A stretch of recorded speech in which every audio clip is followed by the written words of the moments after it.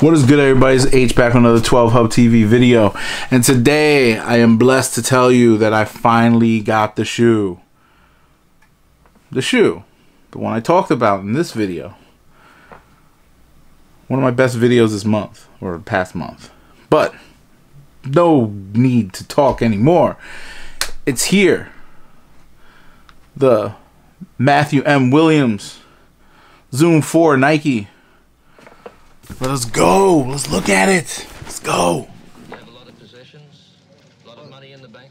Position make you rich?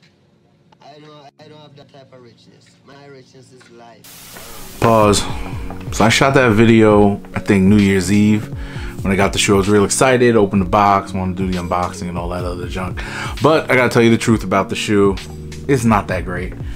And right here, it is a few things. After I did the on foot, haven't gone out in it yet, but after I did the on foot, I noticed a few things, and I think I commented on the video. So you could keep watching if you want after I go through this spiel, but I just wanted to give you a heads up that a week later, I decided to make this part of the video just to give you a heads up on what my final thoughts are on the shoe.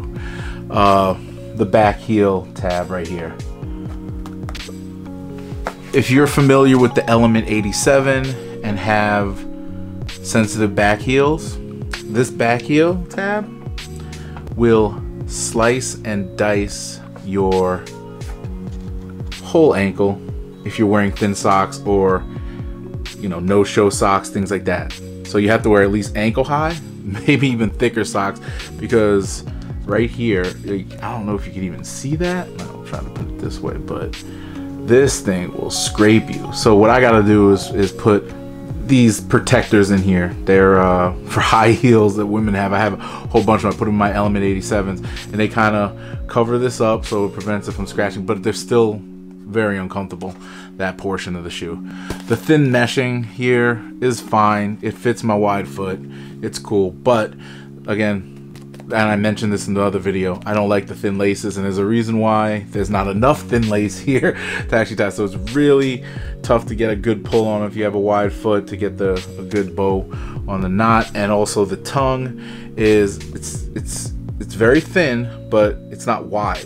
So if I'm pulling on a little bit, but you will, this portion will be exposed out, so you will see your socks on either side. I just walked around the house in these for a little bit, but I'll give it the benefit of the doubt. The Road Warrior, when I put it on, pretty comfortable because of the materials and the zoom packs in the middle, the double stack zoom. This only has a zoom in the front. This back here is not the most comfortable, but it works for this particular shoe. Is it a statement shoe? For sure. I do like the aesthetic still. Is it better than the Road Warrior? Probably not. But they did a good job either way.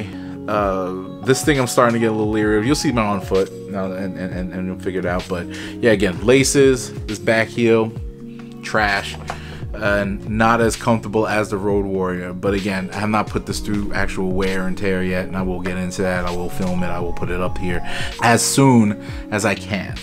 So that's it. Let's get back into the video. Enjoy. I'm gonna cut out as much like BS as I can, though.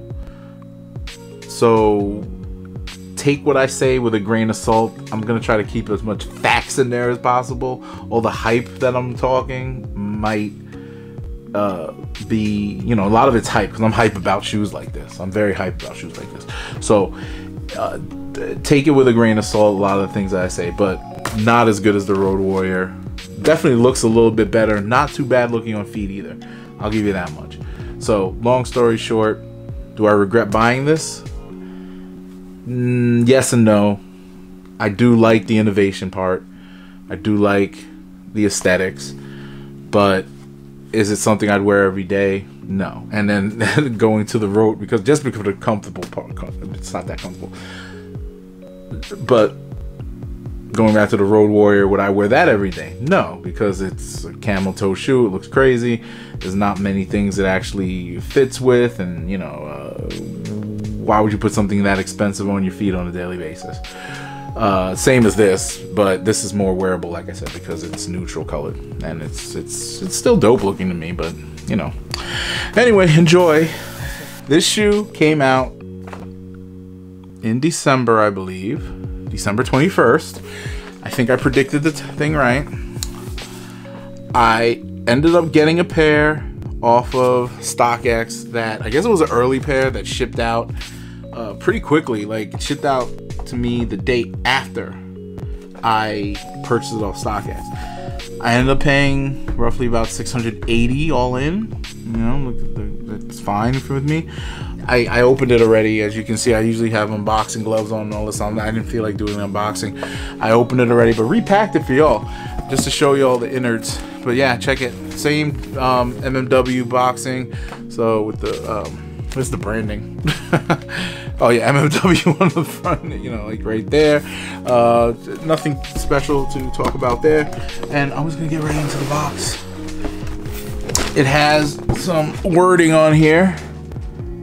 It says, "We train with patience, train to incremental improvement. It is a ritual solidarity and self-discipline." Yeah, some nice words from Matthew. Thank you, Matt. Appreciate it. Woo, lights. Getting into the box. Nice wrap, double wrap. Paper. A lot of paper. And shoe number one. Shoe number two. Still got the StockX. You know, I'm putting it off to the side here. My stand is broken, by the way, from you saw in the last video when that joint fell. My last video. But yeah, that's that. Oh, and there's a surprise in here. A nice baggie. So let's just get into everything. Let's keep it all in front of me for right now. Gotta get the overhead cam back on. I have not rocked with the overhead cam in a few videos. So boom, let's put them in front of me, and I'm gonna hold them up to the camera. So let's look at the bag first. The bag is very high quality. Usually come with like a little, you know, like crappy bag, but this one has, oh, it's nice. So it's a standard, you know, turns into a backpack type of bag, and it has a zipper right here, hold your stuff. And back has some writing on it. Nothing crazy, but nothing crazy, but very simplistic, but super high quality. Very good stuff. And it has the MMW branding right there, as you can see. All right, let's put that to the side. Let's go. Let's go. Let's look at this shoe. Oh my gosh, look at you. Only colorway out. Definitely wide foot friendly, as I predicted. Materials are awesome here. Definitely not a winter shoe. Don't wear this in the winter. Very holes all up in the upper. Breathable, obviously. This, honestly, this is the only thing I really don't understand or kind of like. This it's just some silver thing right there, but it looks crazy. Like it's a hearing aid or a slug. It looks kind of a slug, kind of a like crawling up the side of the shoe. But it is what it is. Double zoom in the front.